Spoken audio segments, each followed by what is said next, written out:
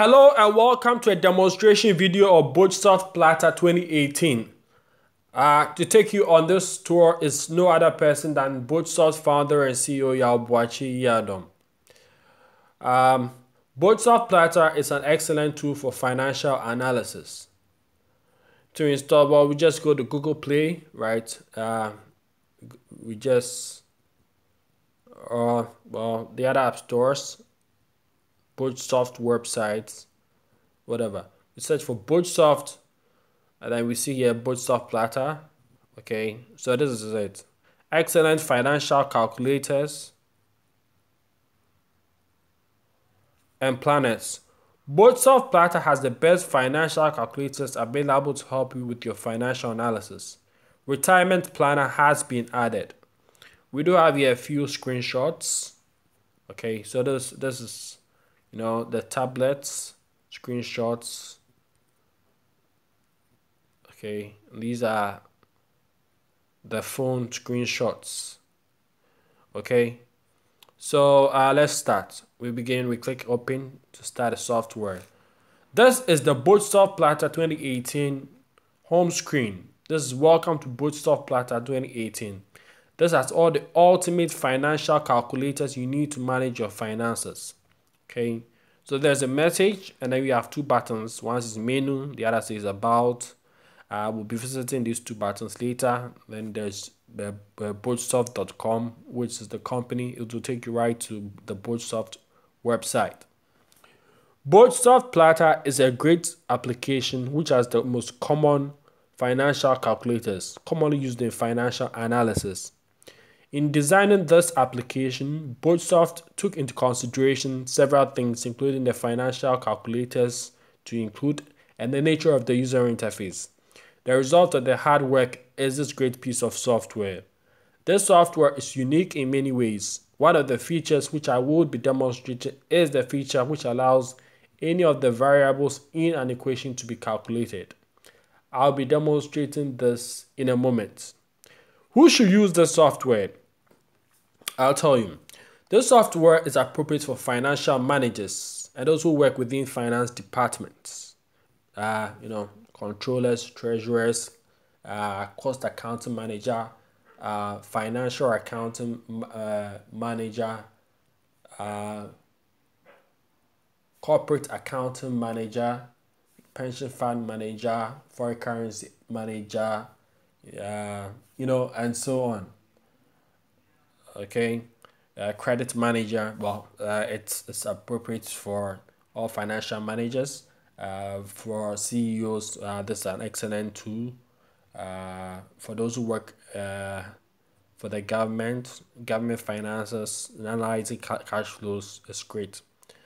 So MBA and Doctor of Business Administration students and graduates will find the software very handy. It has all the tools needed in capital budgeting decisions. That's all the tools you need to make capital budgeting decisions.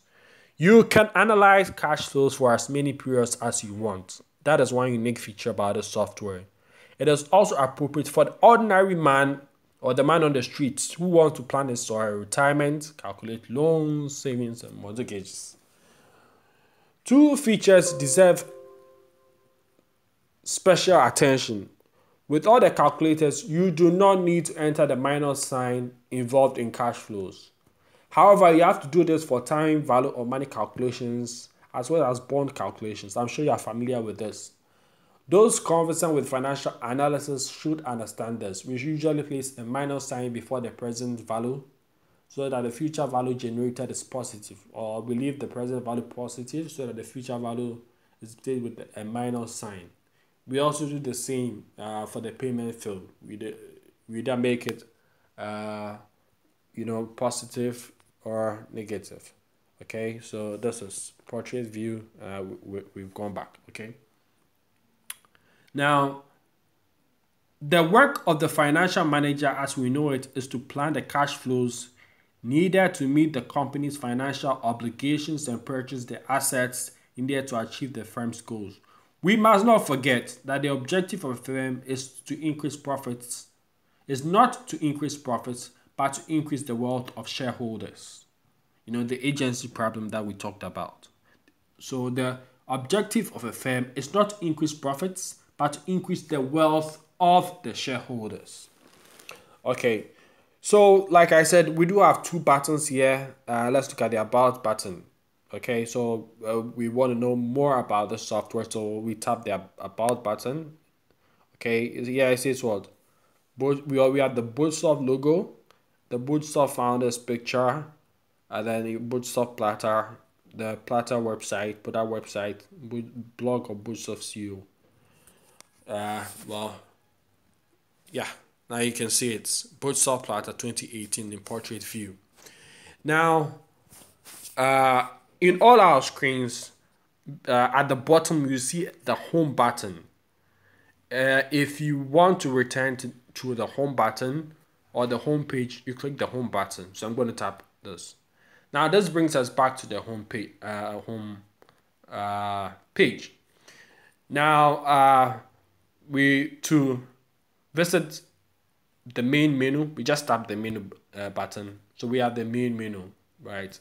We have the list of calculators. There's a time value calculator, capital budgeting planner, internal rate of return, net present value calculator, mortgage calculator, loan calculator, savings calculator, perpetuity calculator, growth rate calculator, valuation calculator, simple return calculator, return on investment calculator, break-even point calculator, capital asset pricing model calculator, bond valuation calculator, inflation calculator, and the retirement planner. Okay, now when you well, you can see that Boachsoft has selected many great tools, just to make your financial calculations easy for you. If you want to return, just tap the arrow button. As you scroll, it remains at the same place. Tap it, it takes us back. Okay, now let's go. So we're going to visit our first calculator, which is the time value calculator. Okay. Okay. This is an ad. It does take a while, but don't worry. The first time. Okay. So this is an ad. Okay, from Boachsoft. The software does display ads. Okay. So we've closed it. Now we do have the time value calculator. Now we have the top at the top here, time value calculator, right? But well, you see these buttons there. You see the text boxes by each of them. When you're about to enter data, it gets highlighted with the blue outline, right? And then there are buttons on the right. Okay, now the buttons represent the fields. Well, on the buttons, you have the labels of the fields, but you only click or tap the button that of the value that you need. For example, if we need payment, we will enter all the fields and leave out the payments field. When we are done, we'll tap payment. Now, the great thing about this piece of software is that it allows you to calculate several fields: the present value, the annual interest rate, payment periods, the future value. Then you can also change the compounding period. Okay, so now let's begin. This is the compounding period. One means what? Once in a year. So, but we can change it. We can change it. We tap on the combo box. The list comes up. We have daily, weekly, monthly, quarterly, semi-annually. So we can just tap to change it. This is monthly, and with monthly we have what? 12 periods. Okay. When you select quarterly, that gives us 4 periods in a year. Daily, 365 periods in a year. In financial analysis, we most of the time use 360, but the software is 365 if you want to calculate daily. Okay, so now let's start with annually. Okay, so the present value, we begin. Let's get with an alpha, the minus 200,000. Okay, so we've entered 200,000. Now we enter annual interest rate, 4.6. So we are done. The payment, we enter 4,000, and then we click on we want to find the future value, but we haven't entered periods. If we should click hit on okay, so now let's go on. Now there's an important point that I must emphasize here. When you don't enter valid values into these fields, they resolve to 0. When you type X or letters instead of numbers, right, the field will be resolved as 0, and your answer would be wrong. So you've got to be careful when entering the values. Okay, you might sometimes see error there, error in one of the fields. Okay, so now this one is, let's say, 10 periods.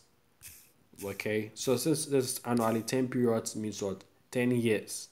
So to calculate it now, we need future value. Okay, so we leave out the field that we need, the field that we are calculating, and then we tap the button by it.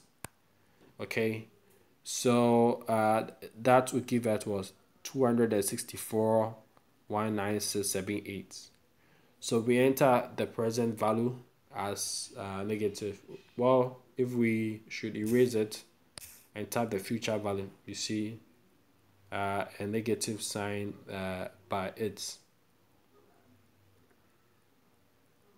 Okay. Now, what if we want to calculate the rates? Let's say if we change it to payment, we change payment to, let's say, 6,000, and we want to know the rate that will give us this value. What do? We just tap on the rate field. So I just tapped it. Well, we do have an ad. So this is an ad showing up.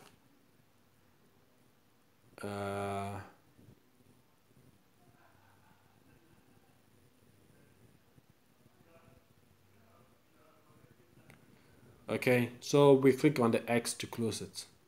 So this is a Google ad. You just click yes. So yeah. Now it has calculated this. So our annual interest rate is 3.84. Okay, so we can also change the compounding period. Now let's say if we change to monthly and we want to find monthly 10 periods, let's increase the number of periods. Let's say if we change it to 30 periods,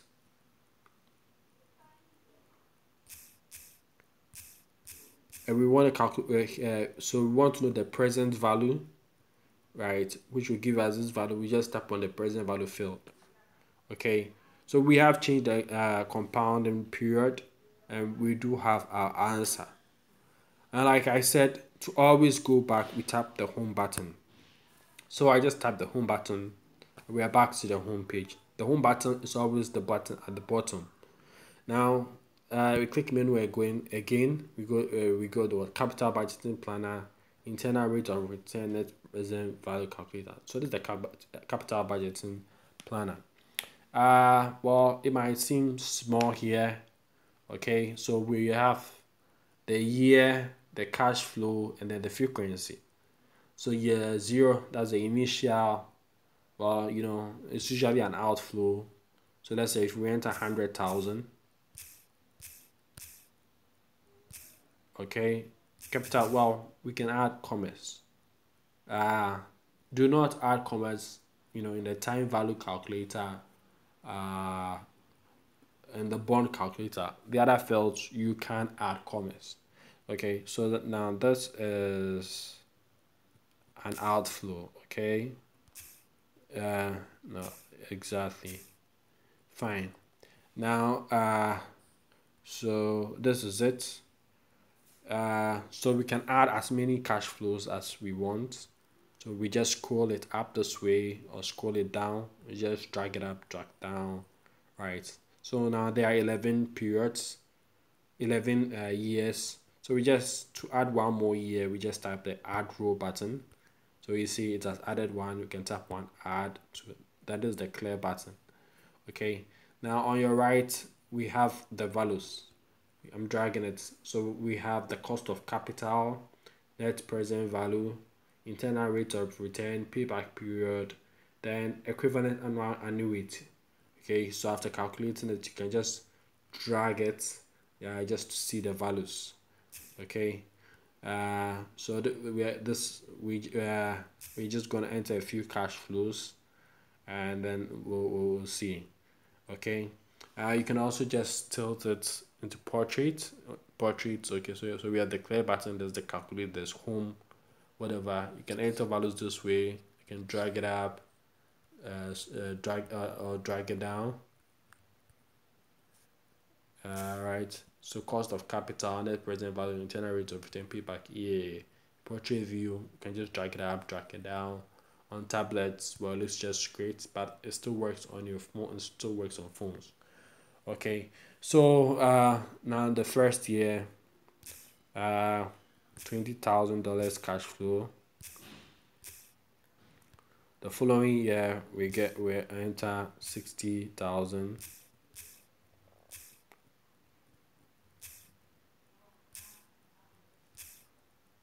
cash flow.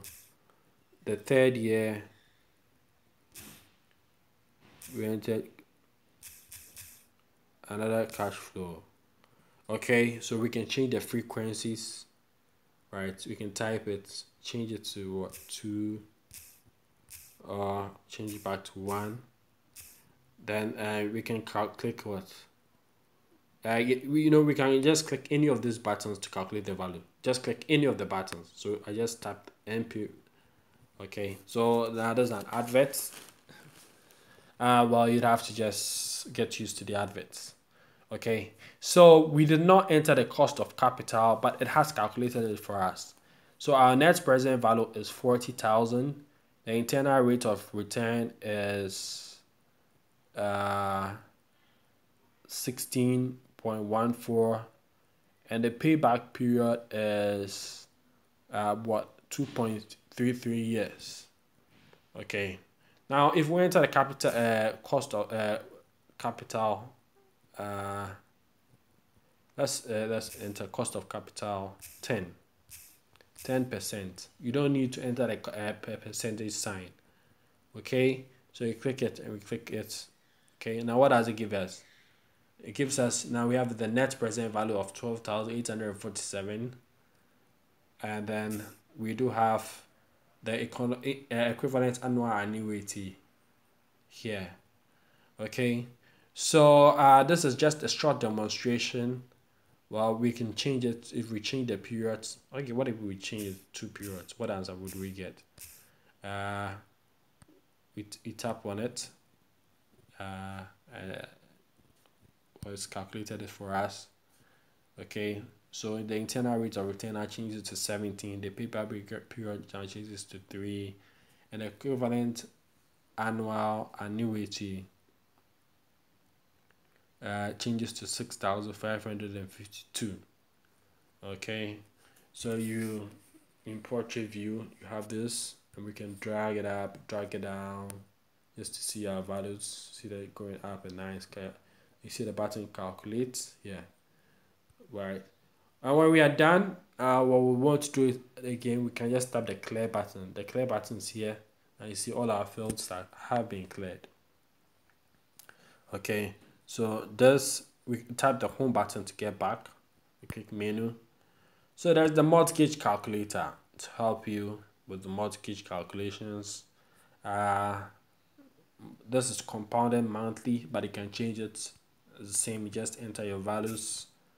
Okay, loan calculator, savings calculator, perpetuity calculator, growth rate calculator, valuation calculator, you know, simple return calculator, return on investment calculator, break-even point calculator, uh, capital asset pricing model calculator.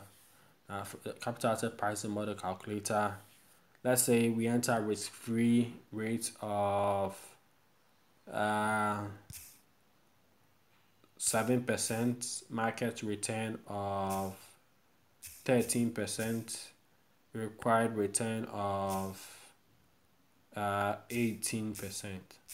Now, what will be our beta? So, like I said, we always leave out the field that we want, and we tap the button of the field that we want on it. So we just tap it. We get asset beta coefficient, and that gives us what? Well, there is an ad.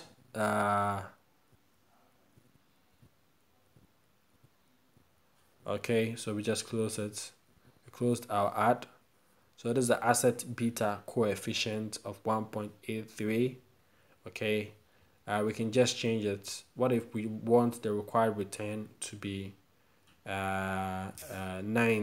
What? Let's say 20. Okay, what will be our risk-free interest rate? 4.57.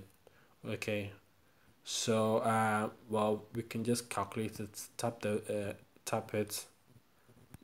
Just to go back and forth.